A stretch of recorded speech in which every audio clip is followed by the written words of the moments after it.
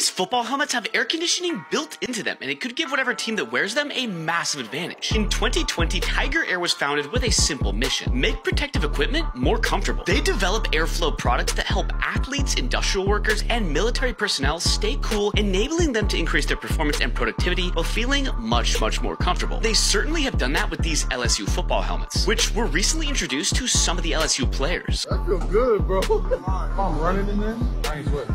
At all. Assuming they're approved for use during the season, the helmets could provide incredible comfort as the team battles scorching hot southern heat. I'm baking like a toasted cheese here. It's so hot here! And can definitely give them an advantage over their more scorched opponents.